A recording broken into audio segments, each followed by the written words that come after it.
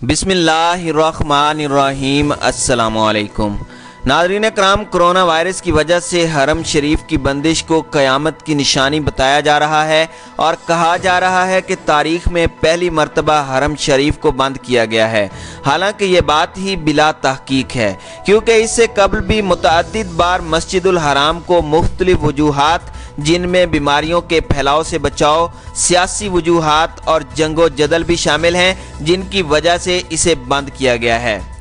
नाज़रीन कराम, सिर्फ यही नहीं कि तवाफ़ बंद हुआ हो, बल्कि इस्लामी तारीख़ में ऐसे साल भी गुजरे हैं कि जिनमें हज की अदायगी ही नहीं हुई।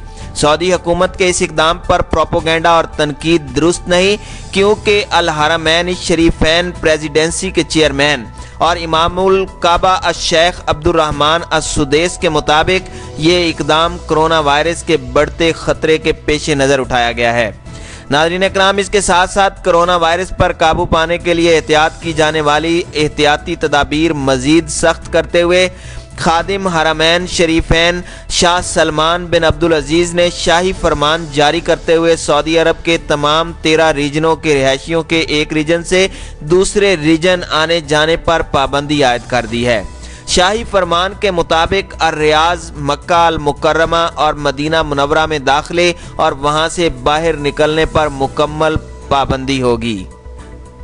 नाज़रीन कराम, सऊदी सफ़ीर नवाफ सईद अल मालिकी के मुताबिक कोरोना वायरस के शुरू ही में खादिम हरमैन शरीफैन शाह सलमान बिन अब्दुल अजीज़ और वली अहद की हिदायत की रोशनी में वज़ीर सेहत डॉक्टर तौफीक अरबिया की सरबराही में एक कमेटी बनाई गई। इस कमेटी की हिदायत पर सऊदी शहरियों और वहाँ मुकीम लोगों की हिफाजत के लिए एहतियाती तदाबीर इख्तियार की गई।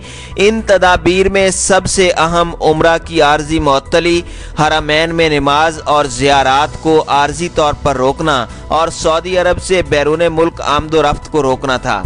इसके अलावा आइसोलेशन सिस्टम का नफाज और हाल ही में कर्फ्यू भी इन्हीं एहतियाती तदाबीर का हिस्सा हैं। ये तमाम इक़दामात सऊदी शहरियों, वहाँ रहने वाले गैर मुल्कियों और उम्रा ज़ायरीन के बेहतरीन मफाद में किए गए हैं। नाज़रीन कराम, सऊदी अरब ने फौरी फैसला करके न सिर्फ अपने शहरियों को महफूज बनाने की कोशिश की, बल्कि पूरी दुनिया में कोरोना वायरस फैलने से रोकने के लिए एक बड़ा फैसला किया। अगर सऊदी हुकूमत की तरफ से बर वक्त ये इक़दाम न किया जाता तो सऊदी अरब का हाल भी ईरान वाला होता। ईरान ने मजहबी मकामात को बंद करने में ताख़ीर की, जिसकी वजह से ईरान को दुनिया में कोरोना वायरस की सबसे बड़ी वबाई सूरत हाल का सामना है। बल्कि ईरान से दीगर कई ममालिक में भी कोरोना फैला। ईरानी ज़ायरीन जहाँ जहाँ जा रहे हैं, तबाही की दास्तान रकम करते जा रहे हैं। नाज़रीन कराम, कुछ शर पसंद अनासिर ने यह खबर उड़ाई है कि हरमैन शरीफैन की बंदिश का मामला कोरोना वायरस से नहीं, बल्कि सऊदी अरब में एक ताज़ा फौजी बगावत से जुड़ा हुआ है। हालांकि इसका भी हकीकत से कोई ताल्लुक नहीं है। इस वक्त जब पूरी दुनिया को एक वबा का सामना है और अवाम से लेकर हुक्मरान तक कोरोना जैसी आफत से लड़ने में मसरूफ़ हैं, ऐसे में कोई बेवकूफ़ ही होगा जिसे इक़्तिदार की जंग की फिक्र हो, और उससे बड़ा बेवकूफ़ वो है जो ख्वाहिश को खबर बनाने में मसरूफ़ है। नाज़रीन कराम, सऊदी अरब भी कोरोना से निपटने के लिए भरपूर जिद्दोजहद कर रहा है, मगर फ़र्क यह है कि उसके पास वसाइल और सरमाए की फरावानी है। इसके साथ साथ वो दीगर ममालिक की मदद के लिए भी आगे बढ़ रहे हैं। इसी तनाजुर में खादिम अल हरमैन अश-शरीफैन शाह सलमान बिन अब्दुल अजीज़ आले सऊद ने कोरोना वायरस के इंसदाद के लिए मुमकिना तदाबीर पर गौर करने के अलावा आलमी वबा की रोकथाम के लिए एक दूसरे की मदद का जायज़ा लेने के लिए G20 का इजलास भी तलब किया गया है। नाज़रीन कराम, इसी तरफ इशारा करते हुए नवाफ सईद ने कोरोना वबा के दौरान अपनी और दीगर सऊदी सफारत खाने की हिफाजत के लिए पाकिस्तानी हुकूमत के इक़दामात पर मुकम्मल एतमाद का ऐलान किया और कहा कि वो इन इक़दामात पर अमल कर रहे हैं और उम्मीद करते हैं कि पाकिस्तान के साथ मिलकर इस वबा और बहरान पर काबू पा लेंगे। पाकिस्तान में सऊदी सफारत खाना सऊदी शहरियों की खिदमत और उनको मालूमात की फराहमी के लिए अभी भी मसरूफ़ अमल है। ताहम पाकिस्तान में वीज़ा सर्विस फ़िलहाल फ़िज़ाई सर्विस की बहाली तक बंद है और जो ही फ़िज़ाई ताअत्तुल ख़त्म होगा, वीज़ा सर्विस भी पहले की तरह इंशाअल्लाह बहाल कर दी जाएगी। नाज़रीन कराम, कोरोना वायरस के शदीद हमले के बाद हिफाजती तदाबीर की वजह से सऊदी वज़ारत हज ने दीगर ममालिक को आज़मीन हज के लिए ट्रांसपोर्ट और होटल और बिल्डिंग के साथ हतमी मुआहदे फ़िलहाल मौखर करने का मशवरा दिया है, मगर सोशल मीडिया पर यह प्रोपोगेंडा शुरू कर दिया गया कि सऊदी हुकूमत ने इमसाल हज पर पाबंदी आयद कर दी है, हालांकि इस बात का भी हकीकत से कोई ताल्लुक नहीं। सऊदी अरब के सफ़ीर नवाब सईद अल मालिकी ने एक इंटरव्यू में कहा कि सऊदी हुकूमत ने कोरोना वायरस की वबा के बावजूद हज की मनसूखी का अभी तक कोई फैसला नहीं किया, और अगर इस तरह का फैसला किया गया तो हुकूमत इसे बरवक्त हाजियों तक पहुंचाएगी।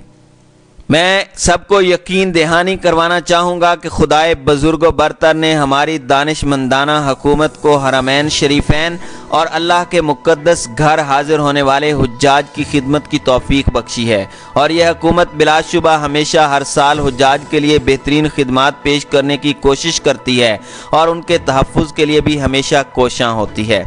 नाज़रीन कराम, वफाकी वज़ीर मजहबी उमूर पीर नूरुल हक कादरी ने भी कहा है कि हज इंतज़ामात मामूल के मुताबिक जारी रहेंगे। सऊदी अरब ने हज इंतज़ामात रोकने से मुताल्लिक कोई हुक्म जारी नहीं किया। सऊदी हुक्काम ऐसे ऐलान से पहले बड़े मुस्लिम ममालिक से मुशावरत करेंगे। फ़िलहाल हज ना होने की बात क़ब्ल वक्त है। अल्लाह ताला से उम्मीद है कि हज के अय्याम तक सूरत हाल बेहतर हो जाएगी। जहाँ तक हज का ताल्लुक है तो जाहिर है कि इसमें लाखों का इज्तिमा होता है। सऊदी अरब बैनुल अक़वामी सेहत के उसूलों और मुस्लिम ममालिक की मुशावरत से ऐसा कोई फैसला करेगा। नाज़रीन कराम, सऊदी सफ़ीर नवाब सईद अल मालिकी ने यकीन दहानी करवाई है कि जिन पाकिस्तानियों के पास नाफिजुल अमल इकामे और कानूनी एग्ज़िट मौजूद है वो सब परवाज़ों की बहाली के बाद वापस सऊदी अरब जा सकेंगे। इसी तरह जो लोग विज़िट वीज़ा या उम्रा के लिए सऊदी अरब गए मगर वापस अपने मुल्क ना जा सके, उन पर भी कोई जुर्माना आयद नहीं होगा, ना कोई कानूनी कार्रवाई उनके खिलाफ की जाएगी। इसी तरह जो पाकिस्तानी भाई सऊदी अरब में काम करते हैं मगर पाकिस्तान से जा नहीं पाए, उनको भी तमाम मालूमात की फराहमी यकीनी बना रहे हैं। एक दूसरे को रगेदने और मनफी प्रोपोगेंडे की बजाय अब भी वक्त है कि अगर हम सच्चे दिल से तौबा कर लें, अल्लाह ताला को राज़ी कर लें, तो वो रहमान है, हम पर रहम कर देगा। क्योंकि कुरान करीम में अल्लाह ताला ने खुद फरमाया है, मेरी रहमत मेरे गज़ब पर भारी है। बस अब अल्लाह की रहमत ही हमें इस आफत से निजात दिला सकती है। नाज़रीन कराम, दूसरी जानिब अमरीकी साइंसदानों का कहना है कि BCG वैक्सीन जो तपदीक यानी TB से बचने के लिए पैदाइश के फौरी बाद दुनिया के करोड़ों बच्चों को दी जाती है, मोहलक कोरोना वायरस के खिलाफ जंग में एक गेम चेंजर साबित हो सकती है। ये बात न्यूयॉर्क इंस्टीट्यूट ऑफ टेक्नोलॉजी की एक स्टडी में की गई है जो अभी तक शाया नहीं हुई। मज़कूरा इंस्टीट्यूट में बायोमेडिकल साइंसेस के असिस्टेंट प्रोफेसर का कहना है कि इटली, हॉलैंड, अमेरिका, लुबनान और बेल्जियम जैसे ममालिक जहां अब BCG वैक्सीनेशन नहीं होती, वो इन ममालिक के मुकाबले में कोरोना वायरस से शदीद मुतासर हुए हैं जहां TBC बचाव की ये वैक्सीन इस्तेमाल की जाती है।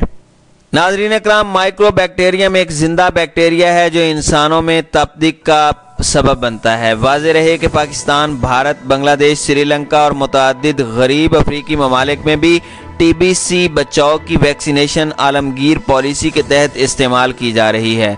ताम स्टडी में मुतज़क्करा ममालिक का नाम लेकर जिक्र नहीं किया गया, बल्कि तकाबली जायज़ा लेने के लिए पोल को ज़्यादा आमदनी और कम आमदनी वाले ममालिक में तकसीम किया गया है।